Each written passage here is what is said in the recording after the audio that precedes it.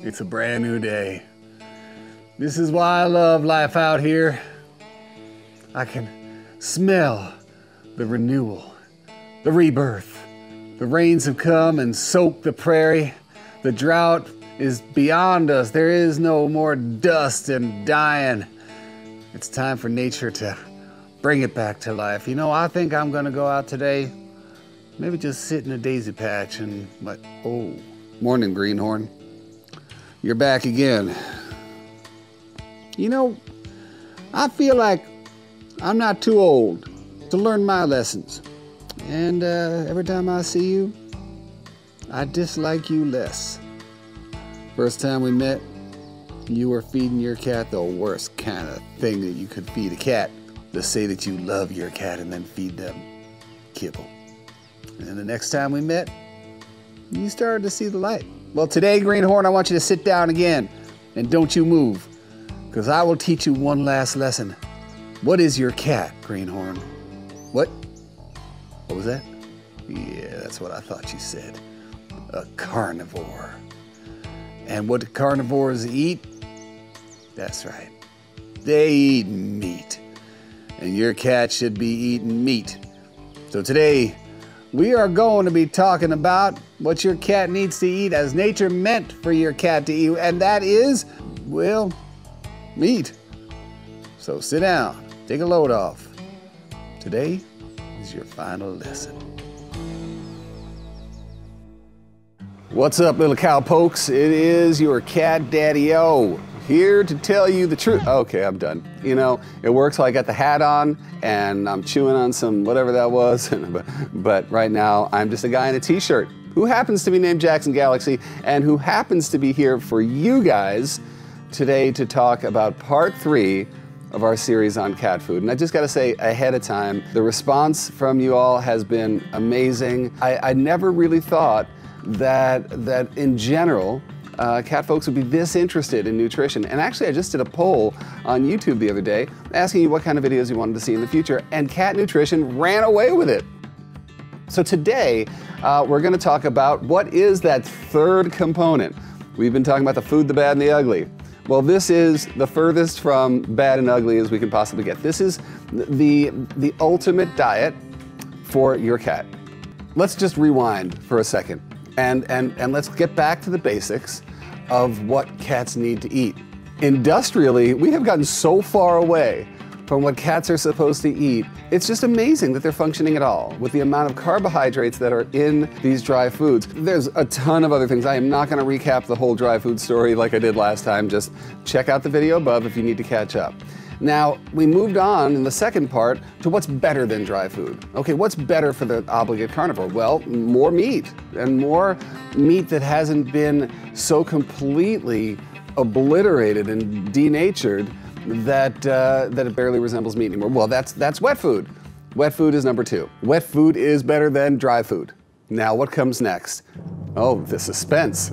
Now we are at the pinnacle of what is appropriate for our cats to eat, what is truly bio-appropriate, and that is, drum roll please, terrible drum roll. How about just like a rim shot? Okay, that's great. That is raw. A raw diet is the best thing that your cats can eat.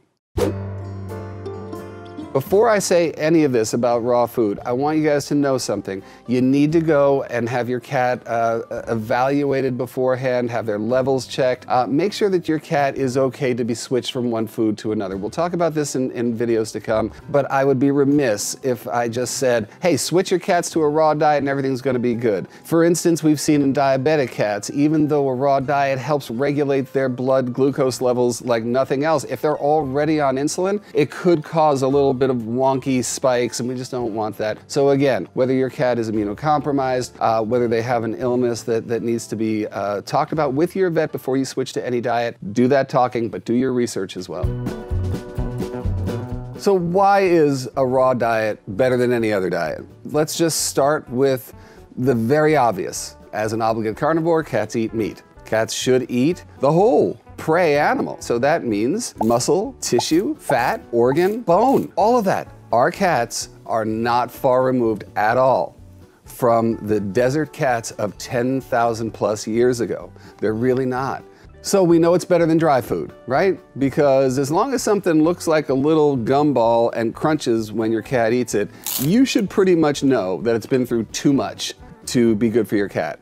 And not the least of which is the heat that goes into making that product. So much heat. By the time it comes out of extrusion and we're in little shapes like a little cake cutter and it's been cooked 2-3 separate times, then we gotta spray some meat flavor on it because at this point it doesn't smell like anything anymore. That should tell you all you need to know. Okay, so moving forward, why is it better than wet food? Well, now we still have a bit of the same problem. Wet food, while tons better than dry, for no other reason than the hydration that your cat gets from it, just that alone. But it still is heat processed, and we're still denaturing the meat. The other thing that makes wet not so good is how confusing it is to read labels. There is such confusion.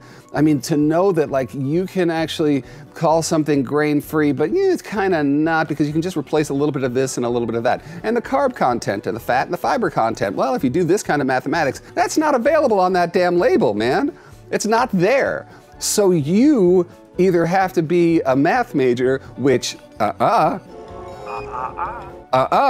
this guy. I will look at it and go, I don't know. Well, it's better than dry, you know?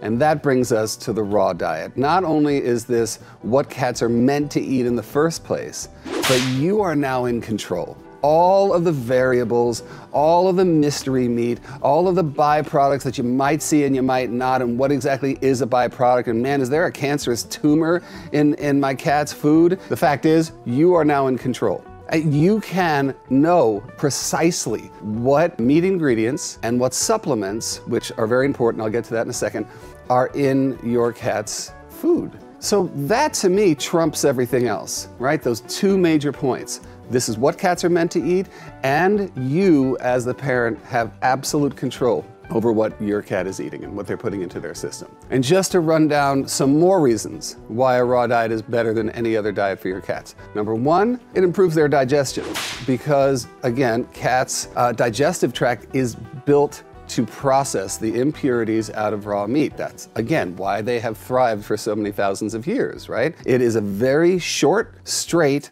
and acidic digestive tract. So within 12 hours of eating, in it goes, we bounce out all the things that are bad, we go up, we can use this right here, oop, nope, we don't want you here, boink, boink, boink, and out. Number two, and this is part of number one, is that their poops are better. There's less of it. And anybody who has fed their cat a raw diet knows this to be true. Once we've transitioned over to the raw diet, and of course, there's a little bit of bumps along the way because then you'll notice that there's less poop. Why is that? That's because there's less stuff in the food they're eating that is not meant for a cat. A third benefit of raw food is a better coat. And really, I mean, I can vouch for this, as can many, if not most folks who have transitioned their cats to a raw diet. You notice that your cat's coat is better. Less dandruff, less dry spots. The fourth reason why raw is better is because it'll help your cat lose weight. And I can say this from 30 years of watching cats on raw diets. They just start to trim down. They don't lose their muscle mass, they just lose the flab. Now here's one that's gonna surprise you, a lot of you guys, because I think if there was one comment that was just pervasive from the first video about dry food is, but I was told that dry food will help clean my cat's teeth, which hopefully you realize by now is ridiculous. Not true. So, what does help your cat's teeth? In nature, it's what you would see in the raw diet. It's chewing on things like bones and cartilage and connective tissue. That's what helps cleans your cat's teeth. And that's what you get out of a raw diet as well. And also, just as a snacky thing, you can get raw bones for cats that they can chew on, and that's the closest they're gonna get to brushing their teeth, and it's a great calcium source. And the bone that is included, ground up in a raw diet, that's the calcium source they need without adding calcium. See, and that's where we're getting to with a lot of this, is that we don't have to add in a ton of things. We still have to add in some things, and I'll go into that in a second, but that's the truth, Ruth. Another impact, again, that I've seen, I can vouch for, it just really plays into what I call hunt, catch, kill, eat. is that when they eat raw at the end of a play cycle and from the time they wake up, they have this, up cycle of energy. They eat, down they go, but their energy overall is, you can't even compare it. Naturally, a cat's energy is so much more predictable and so much more up than it would be otherwise. And again, it all comes down to your cat is eating what they have evolved to eat with very little interference from us over time. That's it. That's it. So that's a whole bunch of reasons. I'm sure I could come up with more, but those are the that's the lowest hanging fruit, as it were. No fruit. Don't feed your cat fruit. So now let's get into a little bit of what you guys, I can hear you, by the way. I could read it through the camera. This is one of the gifts. but it has been asked a lot, how difficult it is to feed a raw diet. So commercially bought raw foods are now something that is real and wonderful for anybody who was dealing with raw food back in the day. It's a lot less messy. They come as complete, which means that all of the supplements that you would need in the food are there, and the balance in terms of protein versus a small amount of carb, usually about 5%, is there. You get to pick your protein source. It's just really kind of idiot proof. Coming from an idiot, I'm just telling you, it's very simple. Full control of what your cat is putting in his or her body comes down to a homemade diet. And homemade diets are also much easier than they used to be, much more foolproof. And I will link in the description to some of the sources that I have that really they just do an amazing job at getting this down to a place where if you want to do it, it's a lot easier than it used to be.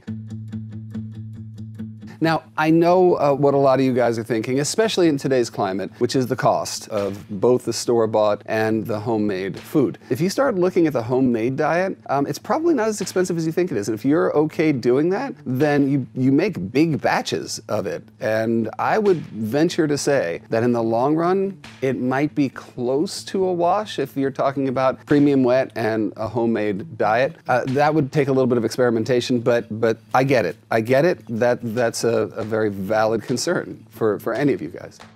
So let's talk about supplements that need to be added into raw food. There's a difference between your cat catching a mouse, let's say, and eating it, and having something that's prepared. So a lot of the nutrients are lost through things like blood supply. No matter what you do, the difference between eating an animal right when you catch them and not is, you do lose some of that blood. The second thing is, and I'm sorry you guys to get graphic, and if this is making you squeamish, just skip ahead for a little bit, but there are nutrients that are lost that exist only in the head of the animal, specifically in the brains and the eyes, and a lot of times the heads aren't used in the mix for the food. So with that said, supplements are not an option. You do need to supplement your cat's diets, specifically with things like taurine, vitamin B, vitamin E, and essential fatty acids. These are things that need to be added into your cat's raw diet. You don't want to just go to the supermarket, buy some raw chicken that's in the grocery case, bring it home and feed it to your cats. That won't work. They still need that supplemental help, so just remember that. So let's talk about another concern that seems to be pretty pervasive about feeding your cats a raw diet, and that is bacterial contamination. The thing I hear the most about is salmonella. It's not something that a cat is very subject to. Think about it, you guys. That's what cats have been eating for thousands of years, are raw animals. They don't walk around carrying a little cat hibachi with them, put it down and barbecue up a meal. They eat them. Not saying that bacterial contamination is not an issue in meat, but there is evidence that shows that the bacterial contamination in cooked meat is higher than the raw meat. Think about all of the recalls that have happened in commercial dry and wet food over the years. A lot, you guys. Salmonella contamination in those foods. You're not seeing them as much in raw foods. It's time to put a lot of these things to rest. And like I said, I'm not making this up. I am linking to things in the description that will point by point show you how these fables about contamination and things like salmonella are just not part of the picture. And if they are, it's a tiny, tiny, minuscule part. And that's the risk that you take feeding your cat anything. And of course, I would be remiss if I didn't show you some of the products that I stand behind that I think will help your cats digestively, both from a physical and energetic standpoint. So from the physical side, we have this right here. This is my Jackson Galaxy Probiotics and Enzymes for cats. I really think it's a great product. I use it for all my cats, and it does really make a difference in terms of their gut health. Second thing here is for the energetic body. This is Jackson Galaxy Solutions, and the remedy to use is called Happy Tummy. Again, this is not to make your cat's physical body healthy, but in conjunction with physical elements, it is. What it's there for is energetically to break sort of energetic blocks that will cause dis-ease in your cat's gut. The combination of the two of these has helped just dramatically with cats that I've worked with. All right, so just know that I am talking about raw food and a raw food diet on a very top level basis. I can't even begin to start digging into all of the little things that make raw food better than other foods, that addresses all the concerns that you might have. But that's why I'm giving you resources, because like I said, there are people who have spent their entire medical careers dealing with nutrition in cats, and these are people that I trust completely. And I'd ask you to go and take a look at those things, and if you don't believe them, keep looking. But one word of caution, just make sure that these are unbiased facts that have nothing to do with other interests, and then you'll get the facts. And if you find anything that I have missed or that my sources have missed, please bring it up. The dialogue around this is too important to pass up, because as you can tell, 3 installments and more to come about cat nutrition, you can see how important it is to me, and it should be important to you as well.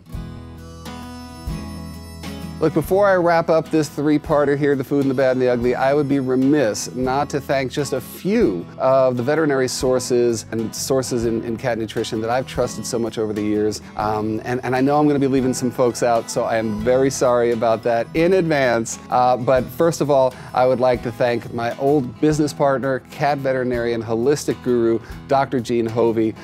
Check out littlebigcat.com, again, link below. She is someone who you should know.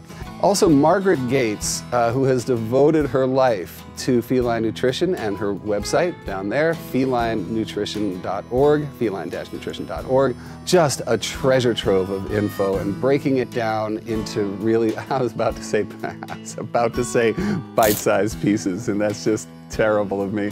But anyway, Margaret, thank you for all you do. I also want to thank Dr. Elizabeth Hodgkins, Dr. Guillermo Diaz, Dr. Karen Becker, Dr. Lisa Pierson, Dr. Andrea Tassi, Dr. Will Winter. These are people who have really put their professional life on the line in order to advocate for your cats. And like I said, I know I missed somebody. Also, I'd love to thank Ingrid King from Conscious Cat. Ingrid has spent her life digging into all the things that make your cat tick as well, and she's introduced me to some of these great people as well. And I'd also love to thank Tracy Dion, her wonderful website, catcentric.org. Again, great information, rounds out everything that you need to know about raw food.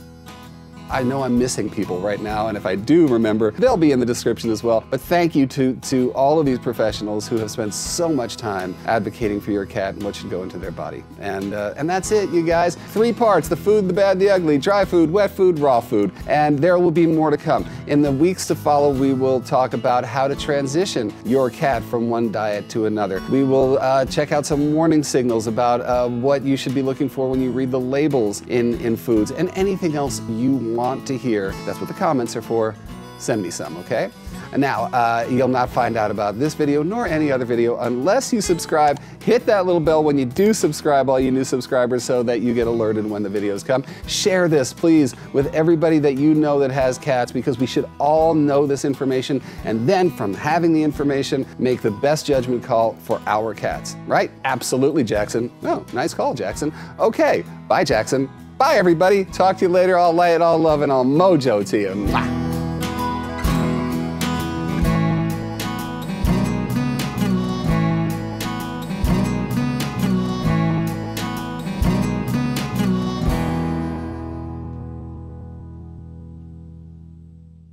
Meow.